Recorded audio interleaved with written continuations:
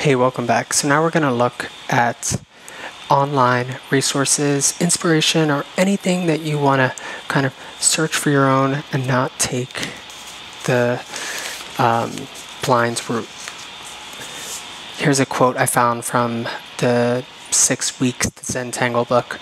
Zentangle tile, that's a tongue twister, is meant to be a surprise that unfolds before the creator's eyes, one stroke at a time. And really, that's what it is. You can't think that you'll never be able to do it because it's easy to break down. It's not like regular drawing where you need to have a technique and pressure. It's more of no eraser and improvising.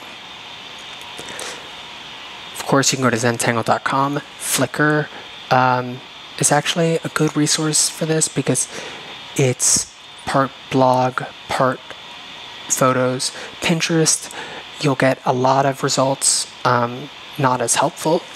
Zentangle, you'll get a lot of videos. If you search on Instagram for Zentangle, you can also go to YouTube.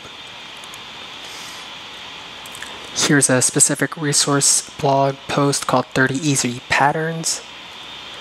And I was staying at a hotel. I saw all the tiles. Of course, it's not